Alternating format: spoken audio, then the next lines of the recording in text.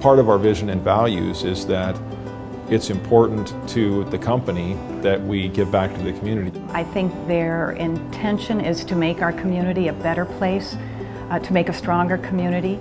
Wells Fargo has partnered with us for nearly 40 years. They have been a consistent, supportive corporate partner that has helped us build one of the nation's leading public media organizations. I really think Wells Fargo is a role model as far as charitable giving, because they're not just focusing on science and technology. They're looking at history and American history and history education. Our early leaders recognized that being involved in the communities was really important as a bank. They supported giving back, and they encourage their team members to get involved with giving back through both volunteering their time and their money.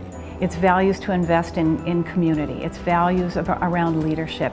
It's values around customer service. I think those values are shared probably very clearly with the employees. And Wells Fargo gives their employees opportunities to be engaged in the community. Giving back to the community is just core to our culture at Wells Fargo.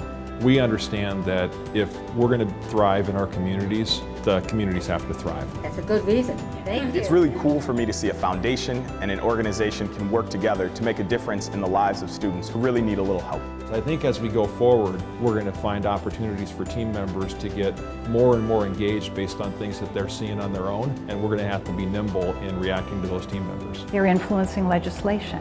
They're influencing change in our community. So I think this awareness raising, that their involvement influences and motivates, is critical to our community.